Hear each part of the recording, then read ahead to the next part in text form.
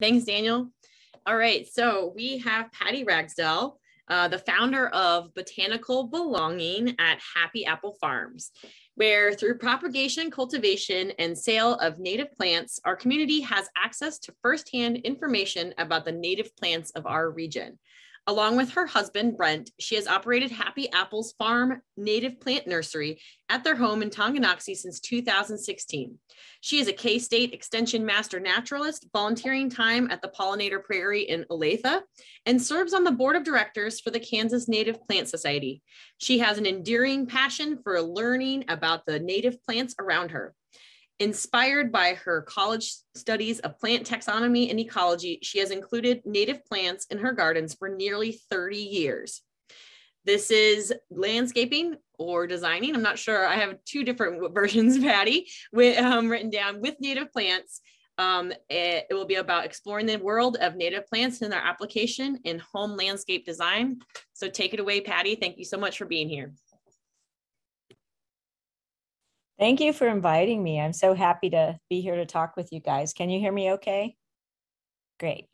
As Emily says, we have just recently, this year is the first year, turned Happy Apples Farm into a nonprofit that is really focused on hands-on native plant education.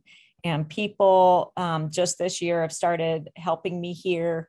And really, I just talk the whole time about plants and any questions they have. We talk about weeding gardens and how I do that, and they help me. We haven't quite gotten to the plant propagation part because we were well into our season when that started. But we do share seedlings, which is a really fun way to kind of learn about how you, once you get started with these plants, as long as you learn to identify these seedlings and the plants as they come up, you will have an abundance of plants yourself, and really the need to buy plants kind of goes away, especially as more of us start to plant those. Okay, so I think what I'll start with now is sharing my screen. And again, I just want to say thanks for allowing me to talk with you guys today. I'm pretty excited, as always, to talk about native plants.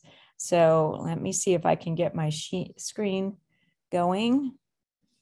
Oh, I have several of these up. There we go.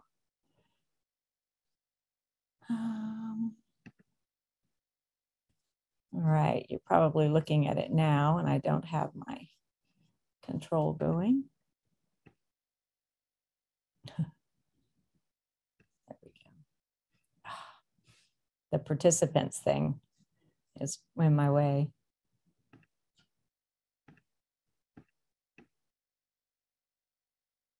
There. All right.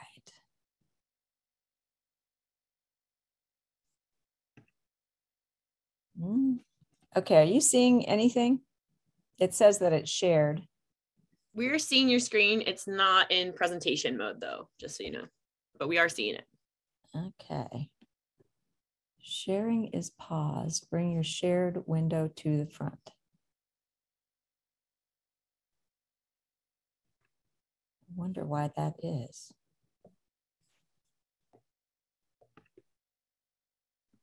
Did that change anything? No? We're seeing your screen. You just won't be able to see us or yourself while you present once you put it in presentation mode. I am seeing you guys, which is interesting. Let's see. I wonder how I did that. Well, can you see enough of the screen? I mean, enough of the video? Let me see here. Record reactions. I'm looking here to see if I can make this full screen. If you did you hit play, or can you hit view? My keynote view, enter full screen. There we go. Nice. Is that better? Perfect. Okay. It's good. Awesome. So a little bit of the, I'm going to close this. Actually,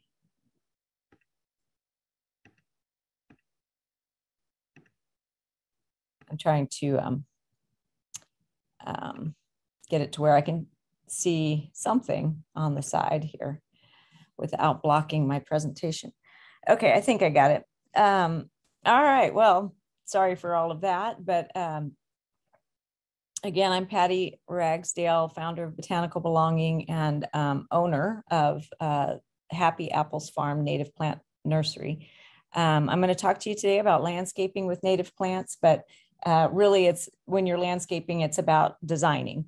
And we'll kind of go through some of my favorite plants that I use for that and just talk about some of the things that I consider when I'm designing a garden. And maybe at the end, if we have time, we can chat a little bit if you have questions about how I manage some of these gardens, because that's really become a big deal for a lot of people.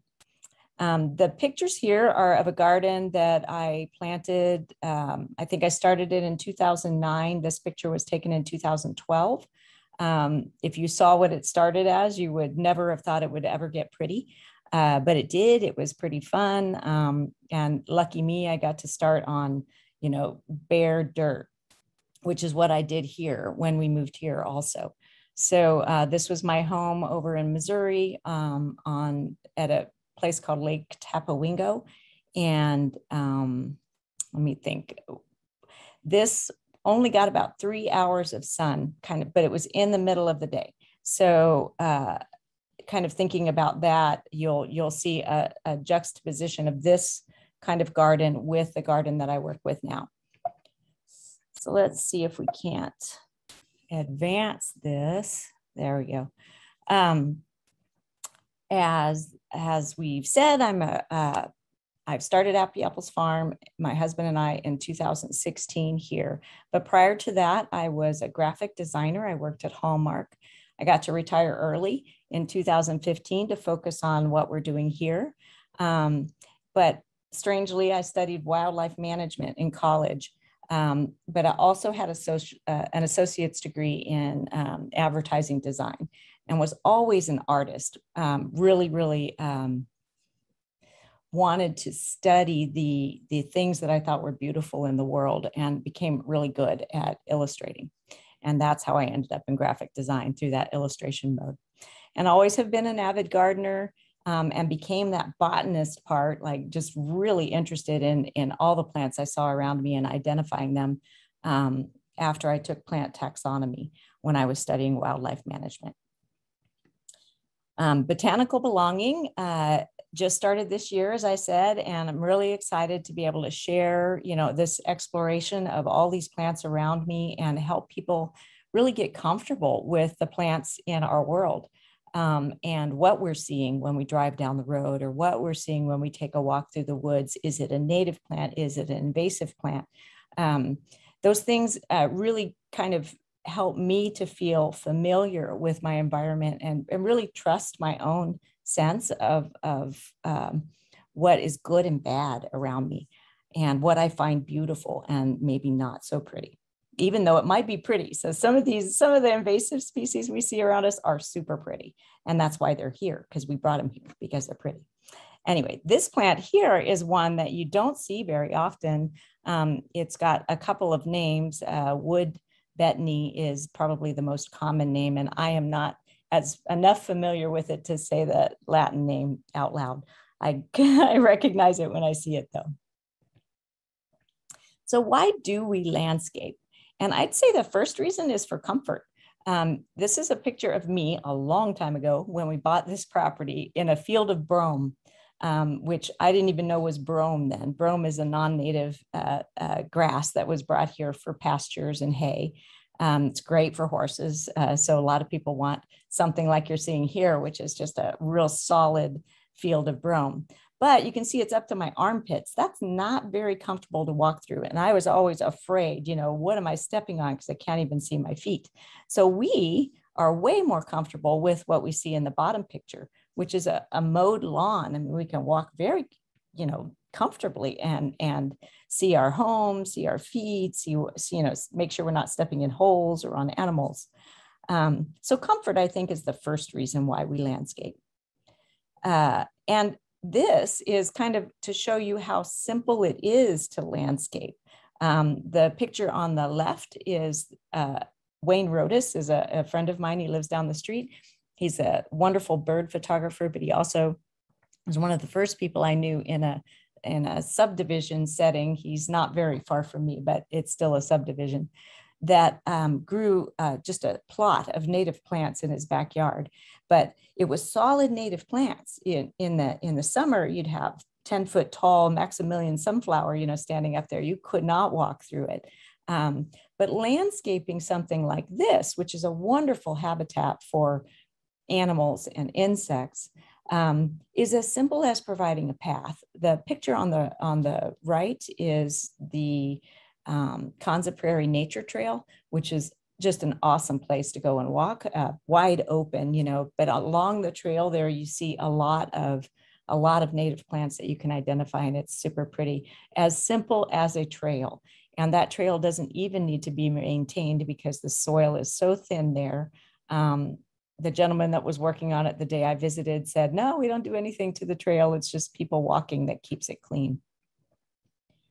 Another reason we landscape is for beauty. This is a picture of a garden in British Columbia that we visited a few years ago, I think about 2017. Bouchard Gardens, I think is how you say it. And it is pretty much plants as decoration.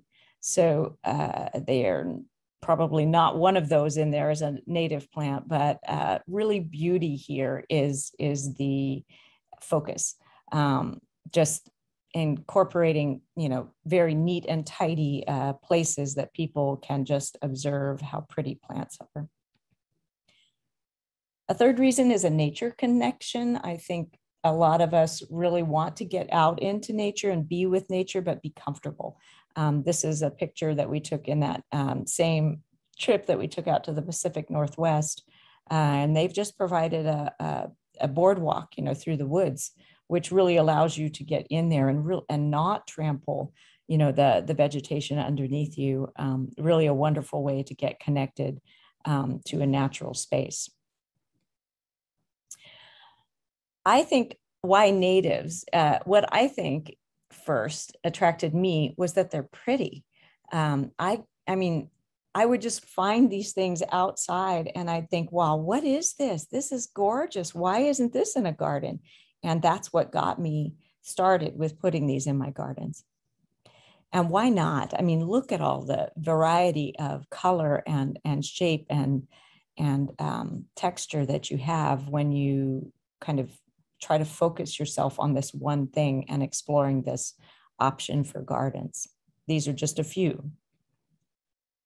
Another thing is they attract wildlife. They are necessary for some of our beautiful butterflies and insects. Host plants like this swamp milkweed, which is the pink flower in the foreground here.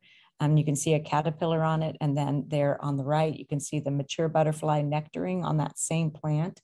So some of these plants are needed mostly for nectar, but others are host plants for the caterpillars and are required by some species to have them survive. So I think of a zebra swallowtail, the only plant that it can raise its young on is a pawpaw.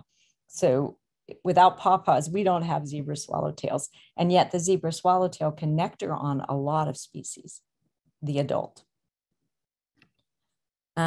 This is another, I don't know if you guys can see this running, but this was one of my first experiences with understanding some of the things that might happen in these gardens when I'm just working all day. This is one of our clear-wing moth species. I can't remember which one. It's not the snowberry clear-wing moth, but I see snowberry clear-wing moths a lot, but they're really kind of cool.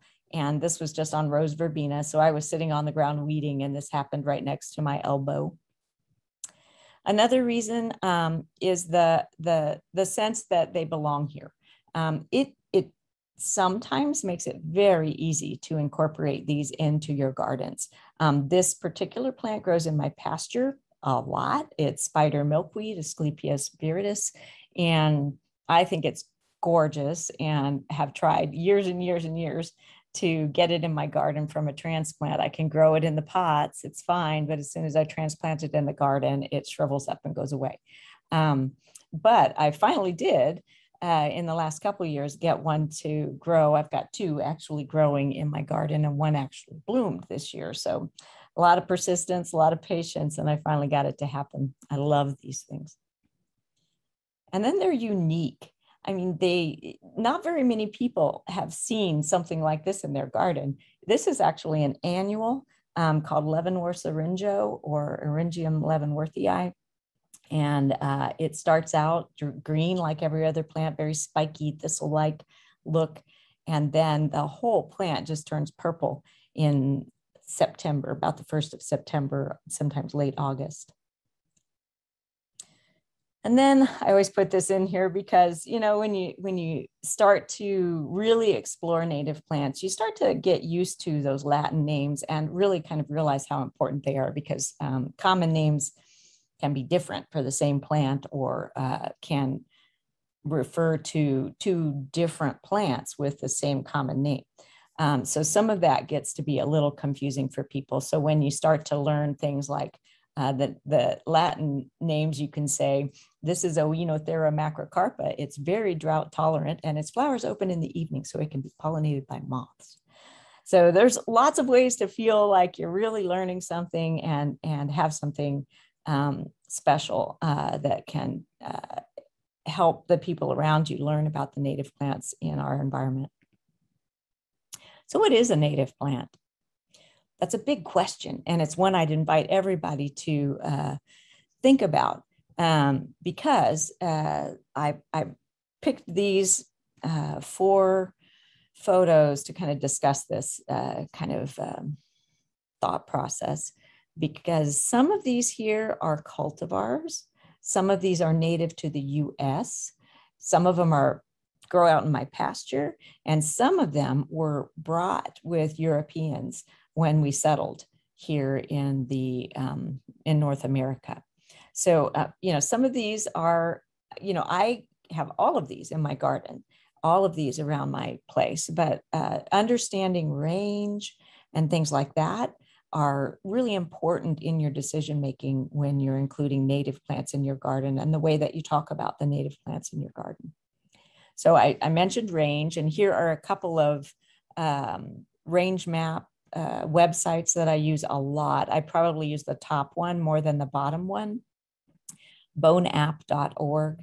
And we could go there, but I'll wait until later. Maybe we can visit that if we have some questions. And then this USDA.gov, which is the plant database, the native plant data, or the plant database. It's not just natives. So history, like that one of the pictures in the previous slide showed a plant that grows just wild all around here, and it's pretty awesome. But it's called self-heal, or Prunella vulgaris, and it was brought with settlers. Sometimes I hear people saying there's a native variety or something of it, and there may be, but I'm not sure. But the history around that is a really interesting thing to explore when you're thinking about it. Habitat. If I take a wetland plant and I grow it in a drier setting, is it still native there? I think it is, but there are lots of ways to kind of think about what's native where, and you'll hear these things discussed a lot of times on the group page for the Kansas Native Plant Society for IDing plants. And what is a garden? Let's talk about that. I think a garden is a place for people.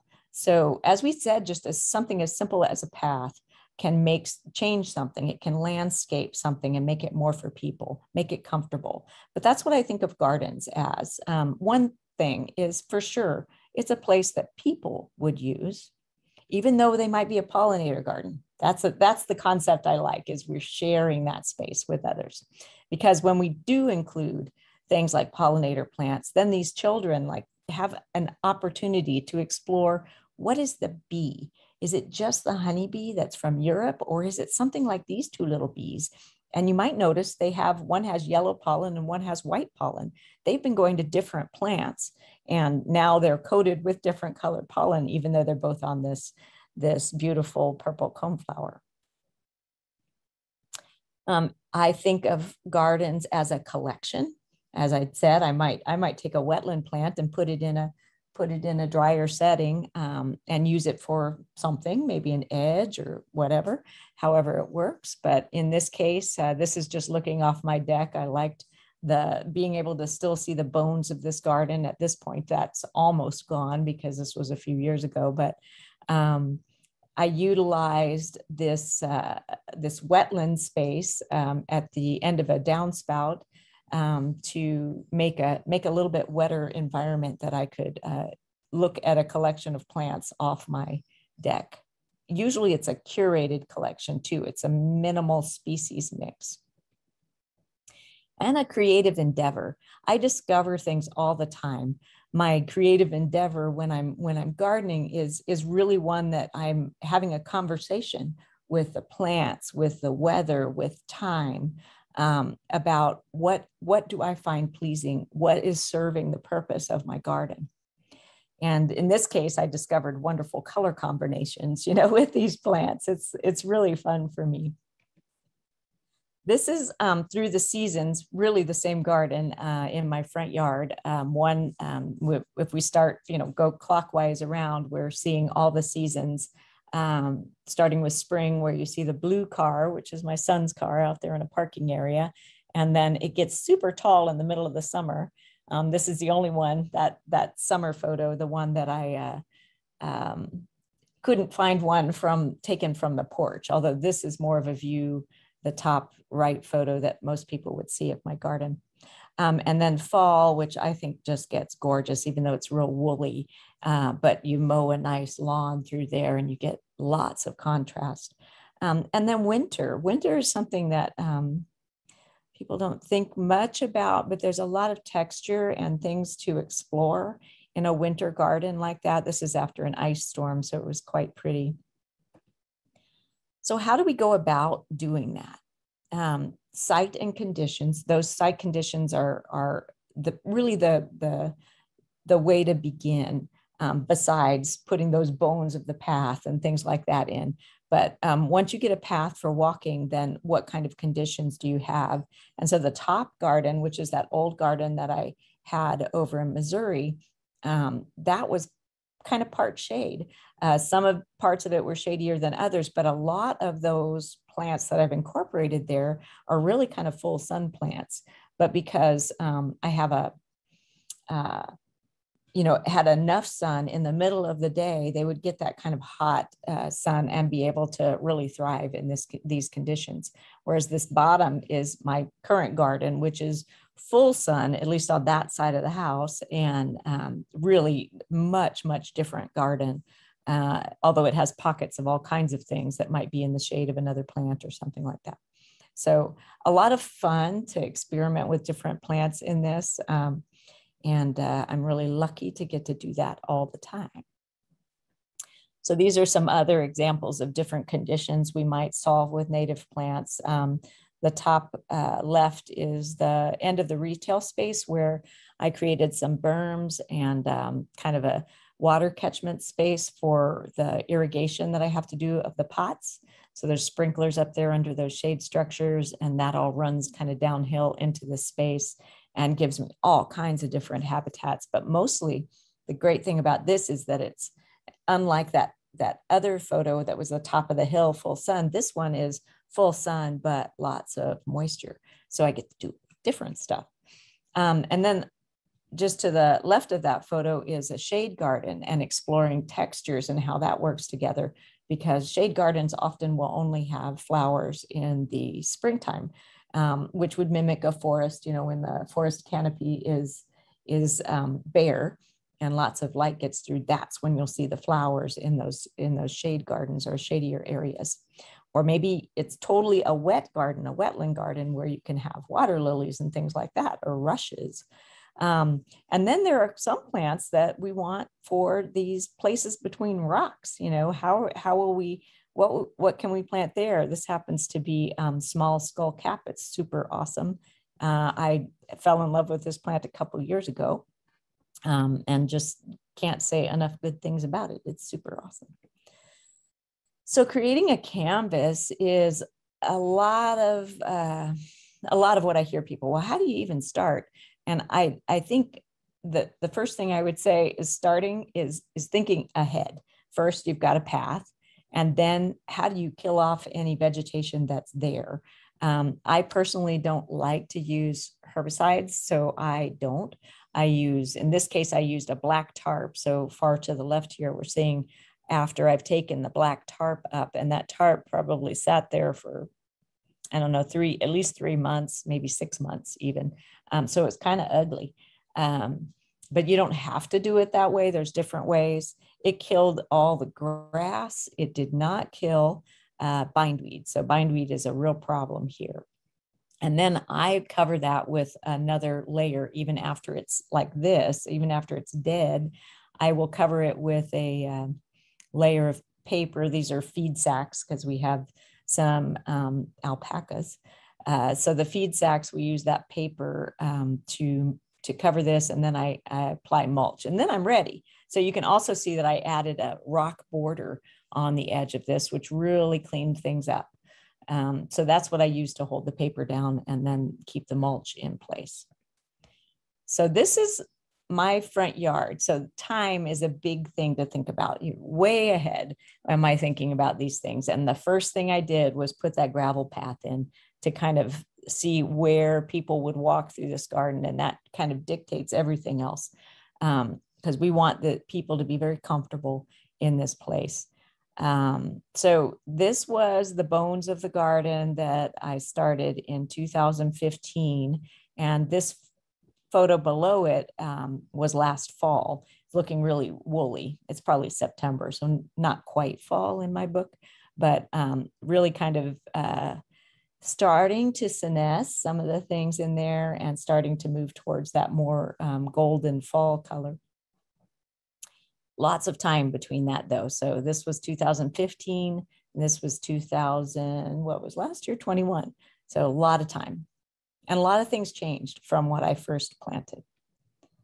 And the other thing I want to express is that style. So I am just like every other gardener. I would love every piece of my garden to be very nicely, organized and structured. But that isn't really practical with as many gardens as I have here. So I lean more towards those cottage garden styles. Or in the top photo here, this was just a seeded area, and that's all mixed up. There's really no organization to that at all, and was my first kind of experience with the importance of identifying what's coming up in those spaces. And it's not easy. It's maybe not the easiest way to get a garden started if you are too concerned, about what comes up in these gardens. So the bottom this was this spring, and I apologize. I had a knee replacement in March, and I did not get my path weeded like I normally would like to have it before I took a picture.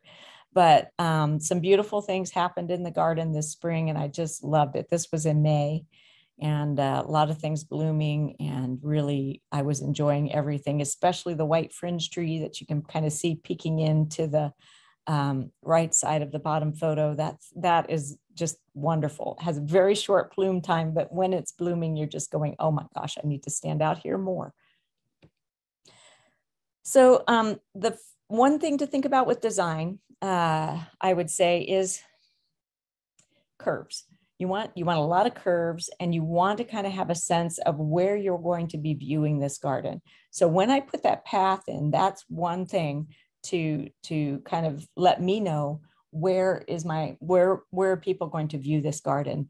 Personally, I always view the garden from that front porch, and I love that view. So the top photo is the view from the front porch, and that was probably 2017 or something like that, when we were just getting started. So in the spring, things are just tiny, and just starting to come up, and there wasn't a lot of vegetation there to begin with, because this garden's only a couple years old at that point. And you can even see the black tarp out there where I'm starting another garden. So it might have been 2018, I'm not sure. And that's a huge space now that's mostly mulched and has I don't use landscaping fabric much, but I do use it under mulched areas that I never intend to grow any plants in. So it makes it real easy for me to get the weeds that seed the top of that and kind of maintain those spaces as just weed-free mulched spaces where people can work. So viewpoint is huge, and curves, establishing, you know, curved areas is very pleasing. Some people are more structured though. So, you know, you could do straight lines and patterns like that. And those kinds of things show up really nicely as to people's eyes as cultivated, you know, very structured things like that tell people that this garden is cared for. Personally, though, I really prefer curves, things more organic. And this, like I said, is more of the other people's view. As you're standing at the parking area out front, you'd see something like this looking at my front yard. And this is probably last year sometime, middle of the summer or early summer.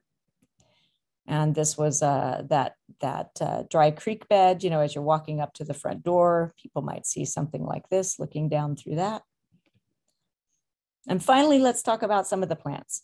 So those were the aspects of building this space, you know, that you're going to incorporate the plants that you choose into. And some of the things to consider when you're doing that, one would be that style is huge. But the viewpoint and the curves, you know, just and the path, where are people standing when they look at your garden? But plants, that's probably where people like me, I have the most fun, because I'm choosing, I'm trying, I'm experimenting, I'm just having fun putting things in there. And this was not this spring, but the spring that this little place where you're walking up to the front yard, oh my gosh, it was so pretty. It was full of all kinds of purples and pinks and the Heuchera richardsonii. I don't know if you can see my cursor, but that little plant right in there, that is an awesome little plant to incorporate into these spaces, because it gives that airy kind of yellowish color that offsets all those purples and pinks and gives a background to it, and some structure. And when the sun shines through it in either the morning or the afternoon, it really does add a lot to the gardens. And then my habit is, when those start to fall over or start to look ugly, I just clip them off, you know, and then I'm left with this beautiful rosette of leaves at the bottom, which is nearly evergreen. It has some what do I want to say? It comes out flush and green in the spring, then kind of senesces a little bit in the summer and gets a new flush for the fall. And then that lasts all winter. So you have some structure there all winter. So learning things about that are really very fun. So when I'm thinking about all these things, this is a very diverse mix. I would not try to list all the plants in this area, but having those kinds of things gives you a lot of structure to play with throughout the season. So using the seeds and the blooms and the foliage throughout the season is a really, really good thing to consider. But I would start simple. And this was a very simple planting to begin with. It got more complex over the years as I added things to it. Height is going to be something to consider. And then we'll talk about a few of my favorites that I use. So starting with the seeds, blooms, and foliage. Seeds, people don't think about that, but controlling seeds is a big deal. But also leaving some of these structures for texture through the winter and for feeding birds, things like that. This Retibita pinnata at the bottom there is a really fun thing to talk to people about, because when you break open those seed heads, they are super fragrant.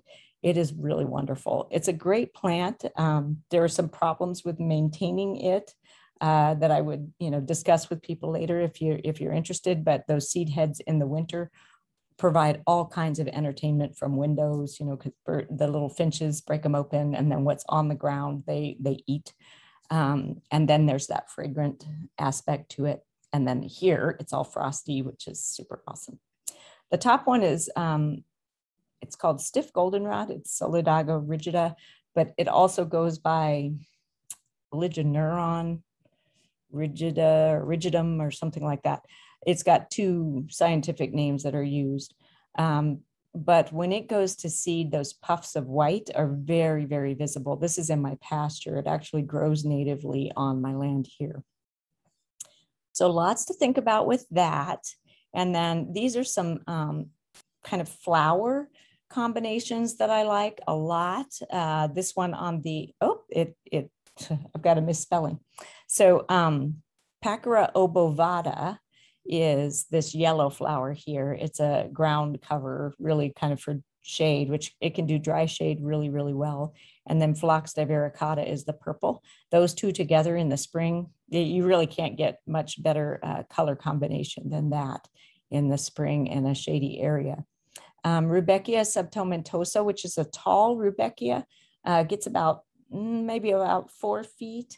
And then ironweed, they're both really they can be kind of aggressive, self-seeding. They don't spread by rhizomes or anything like that. It's just seeds. So, but in garden settings, that are tall and the backs of gardens, that's a really pretty combination. They bloom at the same time and really kind of do a really pretty offset color. And then below that is the Caleroe involucrata, which is the purple poppy mallow, and Ceanothus americanus. I spelled that wrong too. The white one is New Jersey tea. There's a second species of New Jersey tea that's called Ceanothus herbaceus. And both of those, the range of both of those overlaps here. So you'll see both of them out in the Flint Hills. And I have both here. They bloom a month apart. So the Ceanothus americanus is the one that blooms at the same time as the purple poppy mallow. And those are that combination is super pretty. But if you wanted a May bloom that's white like that, use the herbaceus. Liatris aspera, this is a native blazing star. And I just want to point out to everybody that it has the most beautiful buds in the world. So you would want to have those buds in your garden, of course, because they look like a string of pearls or something. Really cool contrast, but it's a really late blooming blazing star. And you can see it blooming here, top right, amongst some other things that bloom or start to bud at the same time. It's a wonderful, all of the blazing star species, both the early blooming prairie blazing star called Liatris pycnostakia, and this one, the late blooming one, this is late August, early September, I think. Those are all good nectar plants for butterflies and bees. They are just covered. It's a great place to observe butterflies. So, but in this setting, it gets kind of tall and it can flop, even though it's not the tallest of the blazing stars. It can, flop over, and I use hoops, on the edges. But in this case, these were standing straight up, doing a wonderful job. They never flopped because they were surrounded by all of this other stuff. And so the stuff here that you see, the yellow, pale yellow, is Solidago nemuralis, I think, getting started blooming. And then Eupatorium altissimum, which is tall boneset. So thinking, about those kinds of structures, that's kind of past the beginning, right? You're just kind of trying to think, what do I put inside there to keep things standing up, and what can I tolerate that tallness? How much tallness do I want, and what blooms at the same time? So I really love those, kind of exploring all that in these designs. Chelonia obliqua is this kind of pink right here. That's rose turtlehead, and Conoclinium coelestinum, however you say that. That is blue mist flower, and that's the little purple flowers here. Blue mist flowers are really aggressive spreader, really aggressive. And in the right conditions, it can get kind of tall. In more sun, it's a little shorter. In this case, I don't mind because the rose turtlehead spreads also. So I wanted something that would kind of help fill that space around that plant, and that worked really well. So I have to control the edges. In that case, I have to take those rhizomes of both of those plants out along the edge. And then I use some sedges, the little sedge that you can see here with the spiky things. That one is, I think I call it gray sedge. but it's Carex grayi. And it's kind of a wonderful thing. It starts to senesce late in the season, so it gets kind of a yellowish color, but it's pretty kind of combined with all of those things. Okay, so foliage texture, I would say, is something to really keep in mind, that this won't be blooming all the time. There are going to be a lot of times when it's just about combining foliage texture. And so these are some things not blooming, or actually the Juncus effusus is blooming there. That's common soft rush or something like that is a common name for it. But the compass plant, which I would highly caution anybody about putting that in a garden, because it always flops in a garden. But you just can't beat that. Isn't that gorgeous? The pattern that the leaves make, it's a really wonderful prairie plant. But like I said, just be cautious about the big stalk, which can get really, really tall, is always going to fall over when it goes to flower. And all the silphiums are aggressive self-seeders, so be very, very careful with that. Verbena stricta is really wonderful. It's kind of a pasture weed. People don't like it because the cattle don't eat it and things like that, but it blooms a long time. And it has a beautiful foliage when it's coming up. It's furry and the dew sticks to it, and then it has these purple stems, really, really pretty. This is, again, Liatris. This is Liatris aspera that we're seeing down here in the bottom. And it has, some of these are really cool when they really start to bloom, not bloom, but when they start to grow and start to elongate. That new foliage at the top is always that kind of bright yellow, and it really adds a lot of color and texture to a garden. Height, we talked a little bit about that, but this, I'm going to show Prairie Dock, which isn't a Kansas native. It actually is native right to the border. I saw some on a Kansas Native Plant Society walk last fall, and we kind of inched over onto the Missouri side because we were in southeastern Kansas, and we were right at the border. So we went over and saw something on the Missouri side, and there were no Prairie Dock on the Kansas side, but yes, they were right there on the Missouri side. So I don't really know why they don't move over, but we don't find them here in Kansas. But they have leaves that are gorgeous in a garden. They're related to compass plant. They're in the same genus, Silphium. And just like compass plant, they can seed themselves aggressively. And those tall stalks can fall over. You can see the tall stalks in this photo. So considering, what's going to happen when that falls over is a good thing to think about when you incorporate this. I love it for the leaves. I put it, it's right next to a path. And I know that that's a problem when these flower stalks come up. And sometimes I'll go ahead and cut the first flower stalks down, really to kind of concentrate that effort into those next flower stalks and make the time that I have to worry about those tall stalks falling over a little bit shorter. So leaves can be 1 foot wide, 2 feet long. They're gorgeous. I would always recommend this, but always also recommend, as soon as those flowers, which are yellow sunflower-like things, and they're top of these naked stalks, big sprays of them, real airy, just gorgeous. There's nothing not gorgeous about this, except that it's huge and it seeds itself. You don't want a forest of them. You really just want a couple. So tall, keep talking about this. By the end of the summer, you'll see pictures of the garden. You saw that one earlier, and it's tall. It's as tall as me. And so this is Snow on the Mountain. I'd always seen it, Euphorbia marginata or marginata. And I would see it from the highway and I'd think, oh man, that is so pretty. I really want that. And then I went on a walk and stood next to one, and I thought, oh, that's way bigger than I thought. Because I would read Prairie Moon Nursery says they're 2 feet to 4 feet. Well, this is definitely more than 4 feet. It's at least 4 feet, right? That's a big plant. I've tried to grow it, and I do have it come up sometimes, and where it is coming up, because it's an annual, doesn't stay where I put it, right? It's going to seed itself and come up where it works. So it is staying shorter in those kinds of conditions where it likes to grow. I see it on the roadside here, but we're actually a little bit east of where I see a lot of it, which is out more towards you guys. in Lawrence.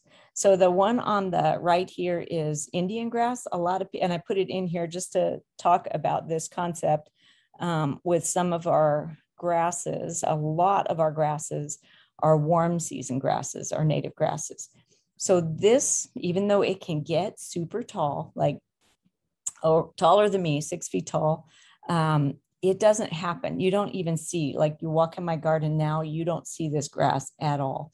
This doesn't happen until August, so it's going to shoot these up. It's gorgeous. I would totally say it's pretty, and it's not anything you wouldn't want to include in a grassland garden, but for kind of the structural kind of things that a lot of people ask me for these tall grasses, it doesn't work that well because the tallness doesn't happen until late in the season. And then it's used to growing with other grasses. So when it's in a garden setting, it kind of flops out, but it's beautiful. So don't be shy. It does seed itself everywhere, but it's a beautiful plant. And if you had a grassland kind of setting where a design, that's just going to be this grassland, that might work in there, but don't use it for a screen because it won't happen until very, very late and it won't work. All right. These are some of my favorites, just my favorite, and I'm just going to throw them out there for you to consider because these are plants that I use a lot. So it's after 11. I'm going to check in with everybody. Tell me, how far over am I? Because I can run through these really quick. Does anybody else? You're good on time. It goes till like 11:30, but we can go a little bit later or earlier, depending on how people are feeling. Okay. Well, these are just a few, so I don't have to talk at length about these. And then I'd like to have, a question and answer with people if they have any questions about anything, and we can review any of these slides. So, okay. So Dahlia purpurea, we'll just start here. This is purple prairie clover. The reason I put this here is not because it's this gigantic, gorgeous plant, that you need in your garden, but because a lot of us have children and other people in their lives that we want to share this stuff with. And I've found this to be the best plant for sharing bees with kids. The way bees utilize the pollen on these rings of flowers around this plant is fascinating. And it just looks like a little dance where the bee runs in a circle around that ring, collecting pollen as fast as it can. And then it jumps to the next one that's blooming. So you get a lot of bee activity right there. And it's for little kids, really, really a good height. And it's not an obtrusive plant, but gives you a little bit of color and just a lot of fun with kids. And it's pretty. You can't beat it for pretty, but not outstanding, not the kind of thing like below, which would be the butterfly milkweed. And I've combined it here with Amorpha canescens, which is the lead plant. Those two together really are very, very pretty color combination just because of the pollen, the purple, they offset each other really well. So anyway, those two are some of my favorites also. And then we'll go to this one. If you have pots that you want to fill, this little plant on the top left here is Talinum calicynum or calicinum, which I call fame flower, but some people call it rock pink. It's a beautiful little plant that works really well in pots, and you can just leave them. These pots are retail pots. They open up in the afternoon like this, so a lot of people aren't here late enough in the day to see this happen, but it is gorgeous. And the little tuft of the succulent foliage will fill a pot just solid. And then these will be above, waving around in the breeze. It's super pretty. But these pots stay out here for years and keep growing, and they're super easy to propagate. Okay, So the one top right here, the Baptisia australis, which is blue wild indigo, that is an incredible plant for a garden setting. Sometimes people tell me that they flop. I'll tell you that in Kansas, there's a variety, which is called Baptisia australis var minor, which stays a little more compact. I'm not sure which one my plants are, but the way that they behave in that sun garden that I showed you before is that compact form. They don't blow over or flop or anything like that. Whereas in the part shade area where I have some more of those, they are, they do kind of blow over. So I don't know, it might be related to where they're planted. If they get really wet or, you know, something like that, that they might be a little bit more floppy. But not only do they have these beautiful blue flowers in the spring, this was May, and here, this was this year, but right now they have these bright green inflated seed pods. And by late summer, those things turn black. And that's pretty in itself. So, you know, in the fall, when people are here to buy plants, we're rattling those around and really having a lot of fun with them. They're very pretty. Don't forget shrubs. So bottom right here is the button bush. So you'll hear people talk about that. It's really kind of an interesting thing. I had a hard time with it at first because I didn't think about needing to maintain these shrubs in some way. But this particular shrub is really kind of a small tree. It's a big, big shrub. And so when I did not prune it, like prune it up for a multi-stemmed or multi-trunked tree kind of thing. And it's not tall, it's a little bit taller than me now. This one was planted in 2015, but I started trimming it up because it was taking over like this huge, like 8 foot around space all over the ground. And I thought, well, that's not going to work. I don't like that. But then I started clipping up from the bottom and really giving it a light shaping in the spring. And that really made it beautiful. It's quite the standout in this garden space now. So thinking about these native shrubs, don't be afraid to clip. Don't be afraid to maintain it like you would any other shrub in a garden. Little blue stem is the last one on this slide, and it's very, very pretty. I do have a little bit of trouble keeping it in the garden for more than a few years in this pretty form.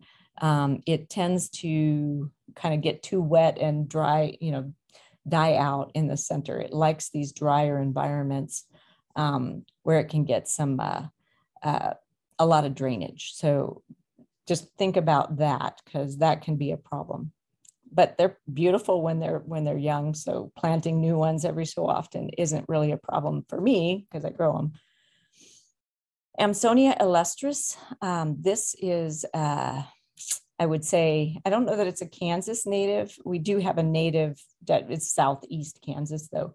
I think it's very, very similar to this. And I have one plant of that, but it's not as mature. This is kind of an immature photo of this plant. It gets huge. It can be really, really tall, this big, and but it keeps this beautiful vase shape. It's a gorgeous, gorgeous perennial. Dies back to the ground, and in April, it's just sticking out of the ground like that. But by May, when it blooms, it's a good 3.5 feet tall. And then we let it bloom kind of it's gorgeous. It looks just like that, only big. And we clip it off. We cut it back after it blooms. It'll do a second bloom. And after that second bloom starts to fade, there'll be seed pods on this first bloom level.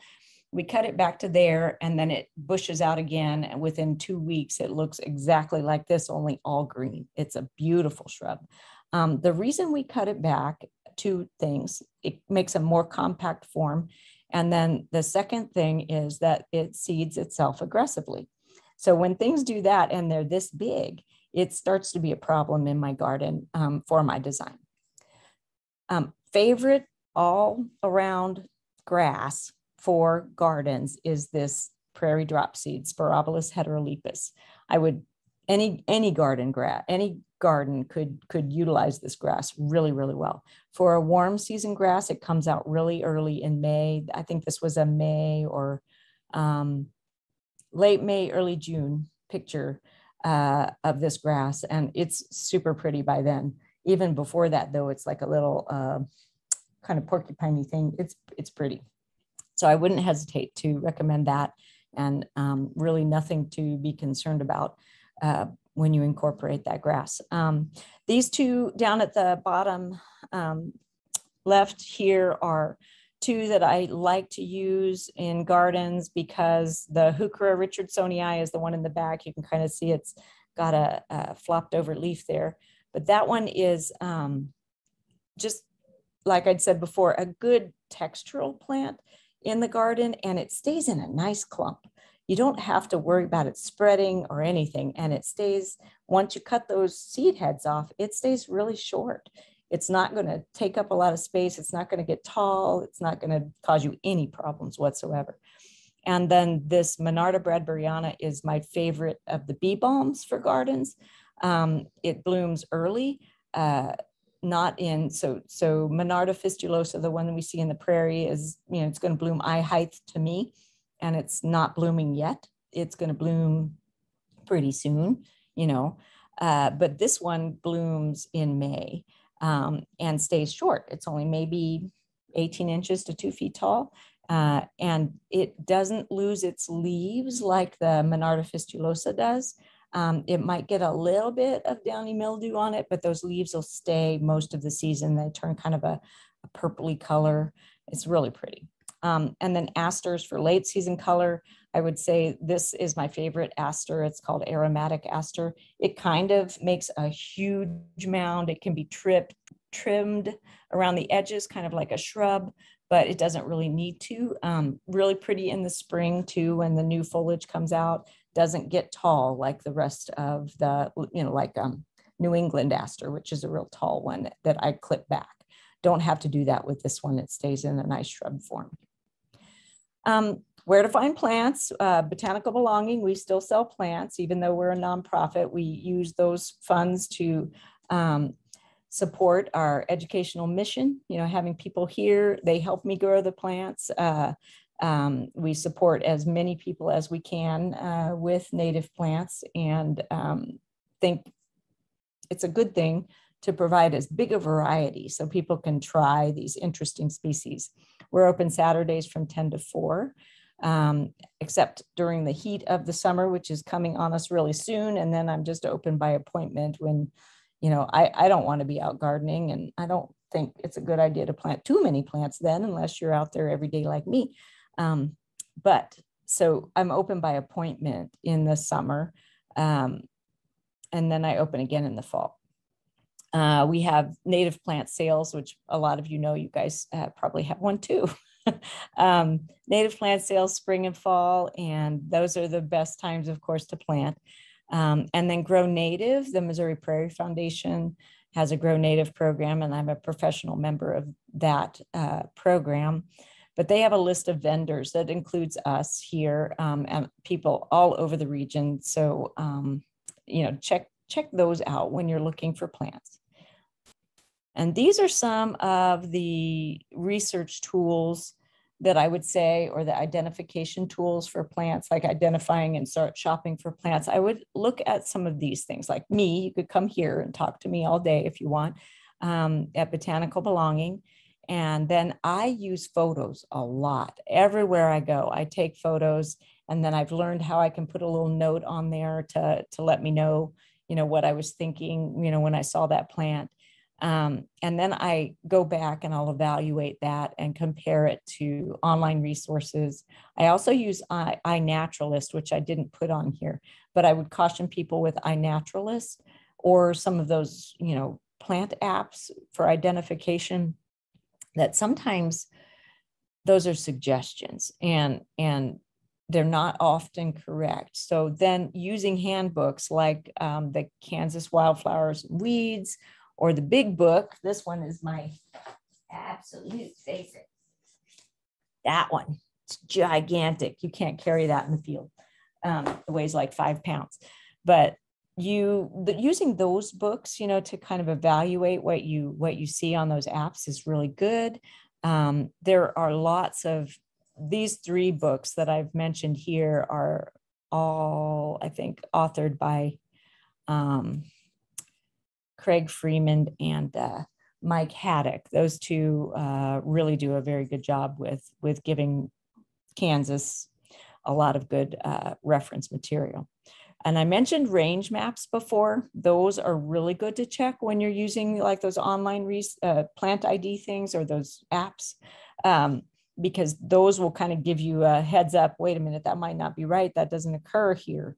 And then these are some other online resources at the bottom that I use.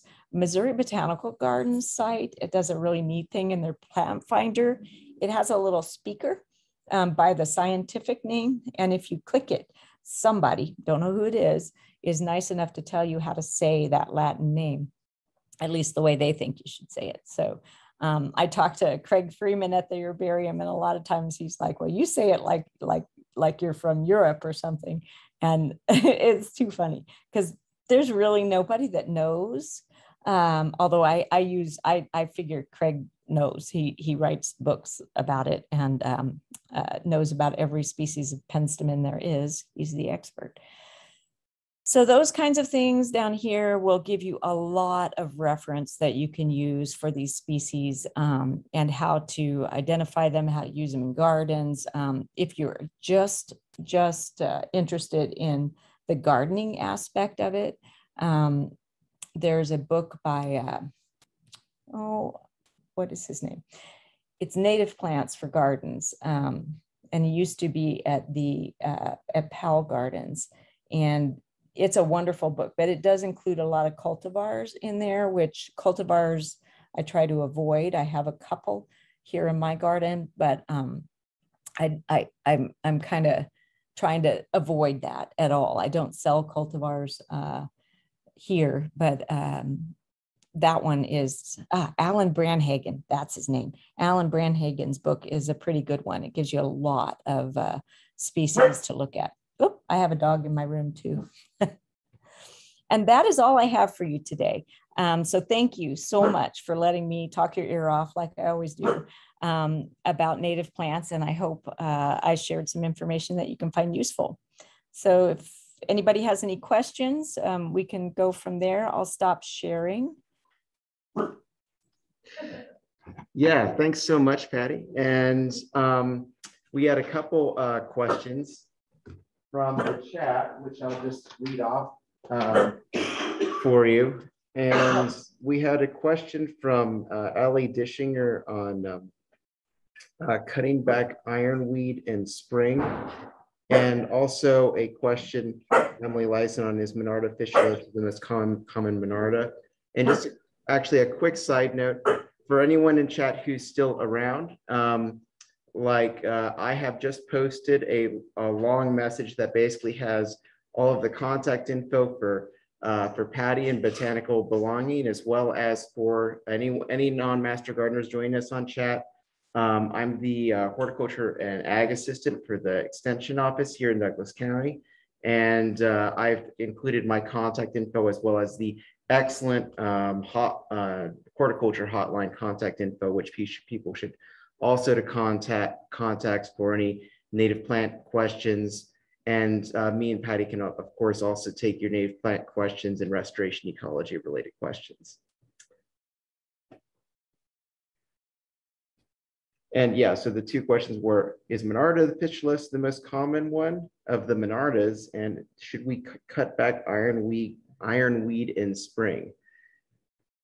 So I think, if you have an ironweed somewhere where you want it short, I would cut it back. That will delay the bloom time. So where it gets hayed in our pasture, it'll bloom like in, I don't know, October, November even.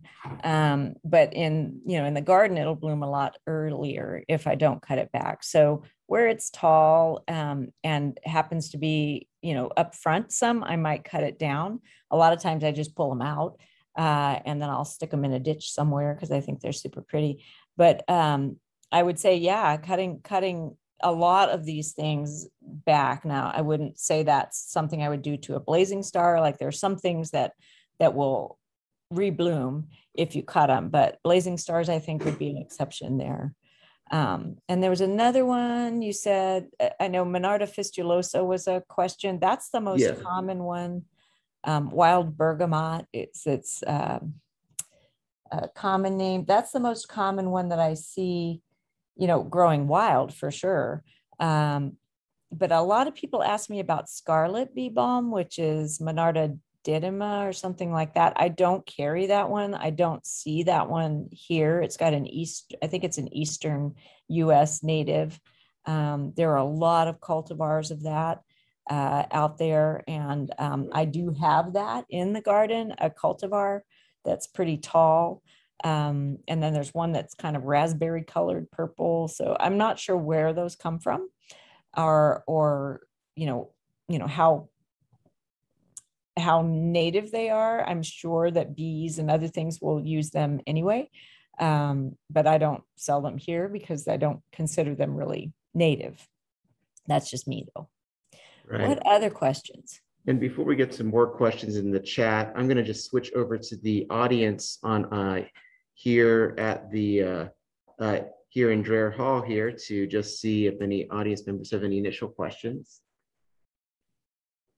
Do you have your plants labeled in your garden, and if so, in what order? Common name first or botanical name first? Do you have plants labeled in the garden, and in what? And is common or scientific name labeled first? So so at the Pollinator Prairie, we ask this question a lot, and the only labels I'll have in my garden here are usually the ones that are telling me I put a plant there because it's new and I don't want to step on it or something like that. What I label are the plants for sale. And then what I tend to do is when people come, I try to walk with them and talk in the garden with them.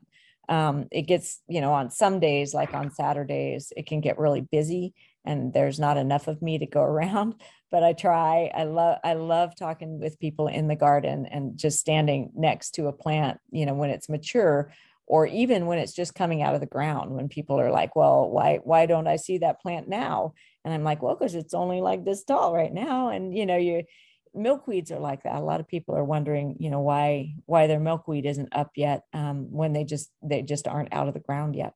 So no, as far as in the garden, but at the Pollinator Prairie, we're considering, because, these gardens can get super tall and they get kind of filled in. So so it's not like your typical, here's a plant, here's some mulch, here's a plant, here's some mulch. You don't really have any space to put these things. And when they grow up, all of those, lower signs disappear.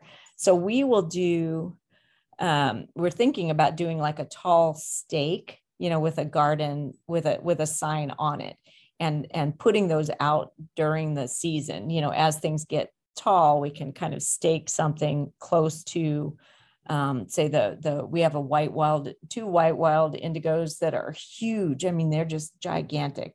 And, there'd be no way to really put a stake under those because there's all these other plants growing underneath. So we could put one next to it with that name on it so people could identify it. It's kind of tough in some of these gardens to label things, but you can point them out, when you're walking around in these gardens so people can identify them at different stages. Does that help? If you can remember the names. The name. Yes, it's helpful if you can remember the names. Yeah. So I think that's kind of the gist of the botanical belonging thing. It's just that repetition of seeing these plants over and over. Like me, I know these plants. I know my garden, and most gardeners know their garden. And over the years with this garden, it becomes a conversation. It's part of my home. I know where my things are, where my plants are. And so that helps me a lot, even when I go someplace where I don't know the plants, out in the wild somewhere. I can walk around and go, oh, there's a Baptisia. I recognize that because I've seen it in my garden. So it's kind of a backwards way, of learning it, but it's pretty awesome. It's super fun just to know them when you see them. And I think we'll take one more question from the audience before we switch over to the other, back to the chat. Do we have any other questions? And I'm also interested in hearing if anyone from the Key Horticulture team has any kind of thoughts on things they see when they're planting with native plants on campus and stuff like that. If anyone feels comfortable, if not, that's fine.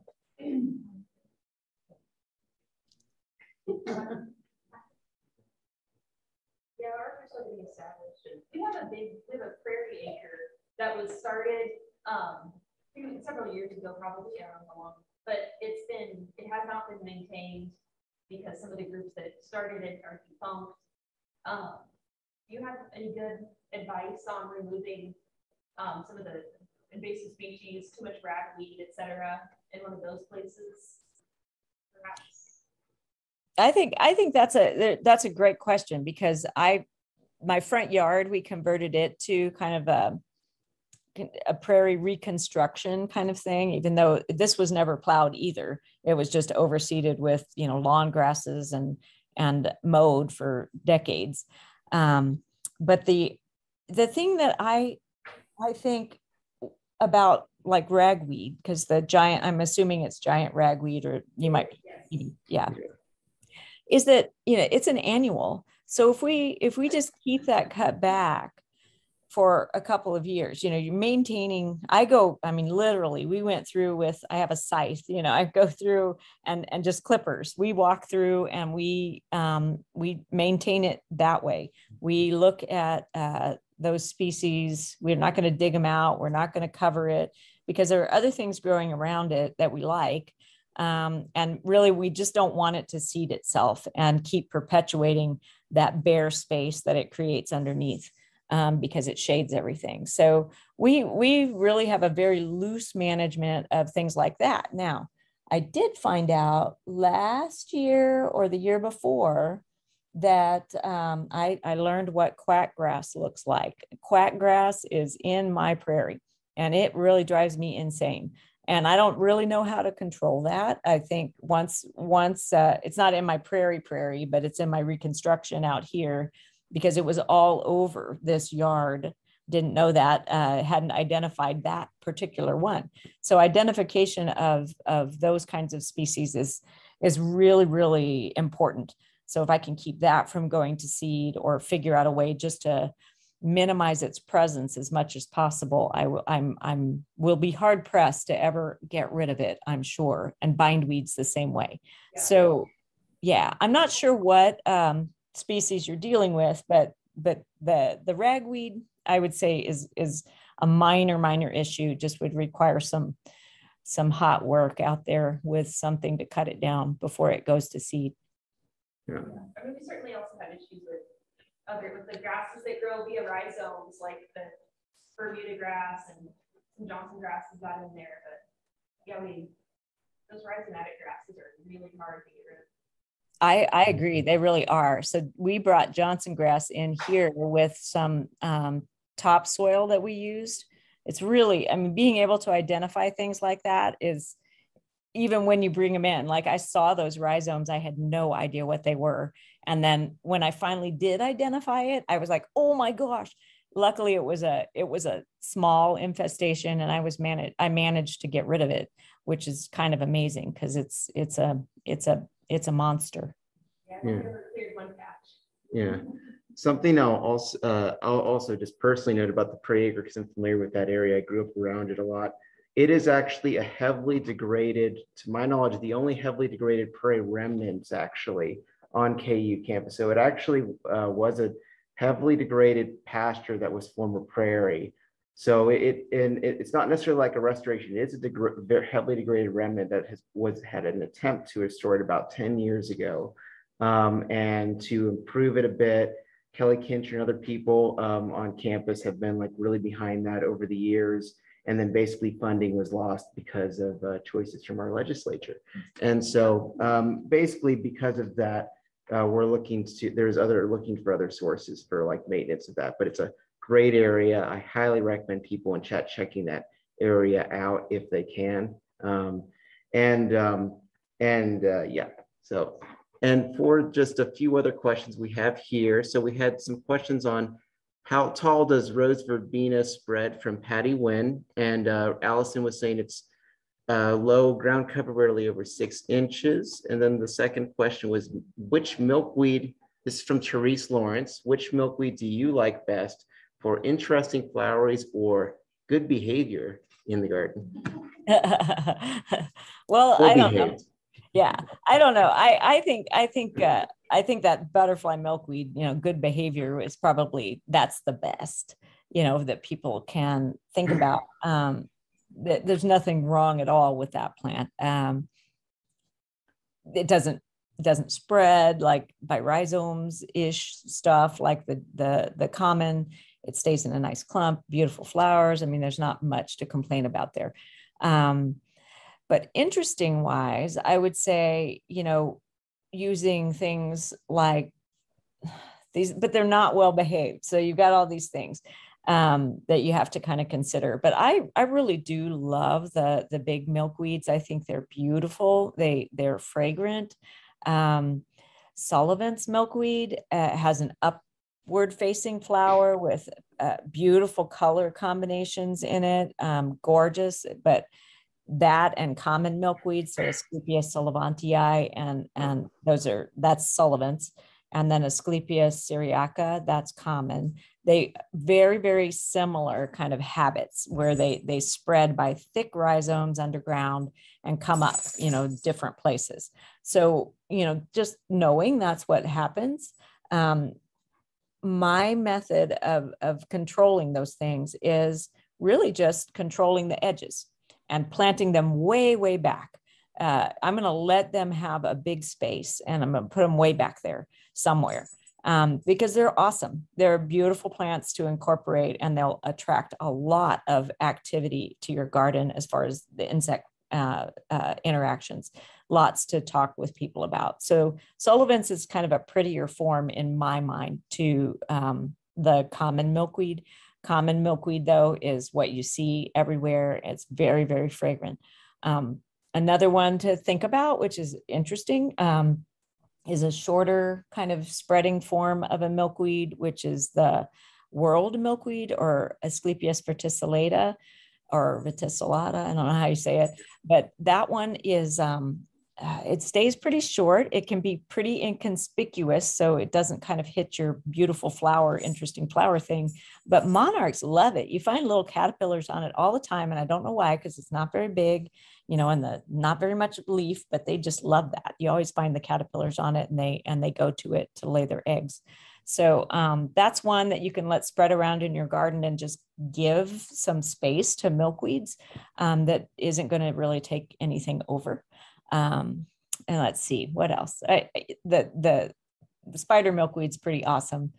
Purple milkweed, if you can find it, is nice. Nice for a shadier area. It doesn't seem to spread a lot, but it's kind of picky. So it doesn't like to grow very aggressively. So those would be my comments on milkweed. Best one is definitely butterfly milkweed for gardens. And before we finish up here, do we have one last question? Do you have any experience growing showy milkweed, Asclepias speciosa? Yeah. I grew some from seed a couple of years ago and planted it in a couple of places that all died. But I planted one last year because I took the old seed and tried it again and planted one, and it's coming up. So that's my only experience with it. So I don't know. Does anybody know whether it spreads? Daniel, do you know? Well, I know this is for folks not familiar, this is a milkweed with often like kind of white, pinkish white flowers. And it's like hoods, instead of like being like this, the flower, they're like that.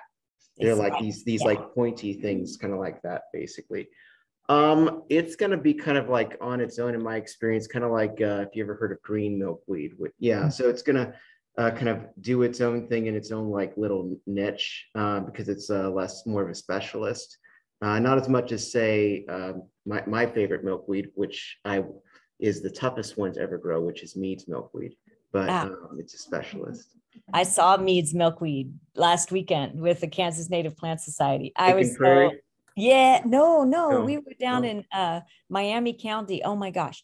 Oh. Yeah, if you guys want to just geek out about native plants, go Yeah. on the Kansas Native Plant Society Yeah. walk. It's pretty awesome. It's a threatened species, and it definitely needs a lot of help because a lot of people are destroying its remaining habitat. So it's something to, along with Western Fringe Prairie Orchid, if you guys ever look that up, or any of our prairie orchids that need a lot of help in terms of reconnecting different habitats that to help those folks out.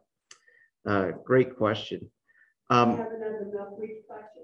Years ago, you tried to grow Hirtella, and were you ever successful? Hirtella. Yeah, no, it came up in my garden. It did come up from a previous planting, and it flowered one year, and then I haven't seen it yet this year. So I think it's not going to persist where I've got it in the garden. I'm hoping it really loves my prairie. It's just everywhere out there, and I just love it. It's gorgeous. But Hirtella is it's quite unusual, quite different, and would be awesome. But I find it like the spider milkweed, even though it's easy to grow, I can get it to come up absolutely fine in a pot, but I can't transplant it very easily. Doesn't want to transplant at all. So maybe establishing from seed somewhere, if you can just kind of, guard a little area where you're trying to get some seeds to go. And last year, the plants in my prairie did not produce any seed. So I had a hard year with seed last year. Didn't get a lot of seed from some of the normal things that I can usually collect from. But we have one, and it's just wonderful. Yay! Well, get your techniques. Well, we are a little over time, although the conversation, I'm sure, over here in the Dreher Building in Lawrence will continue.